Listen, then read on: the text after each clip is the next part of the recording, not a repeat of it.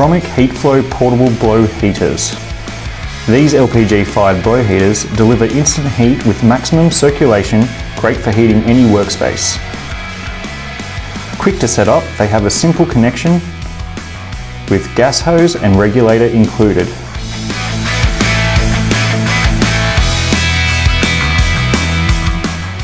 Heat-Flo blow heaters feature a compact, lightweight design that is portable and easy to use with a push-button start.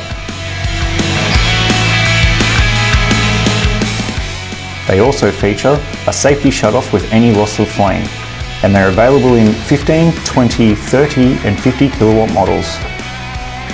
Let's quickly cover off how easy the Bromic HF20 blow heater is to use. Attach the gas hose with regulator to the LPG cylinder valve.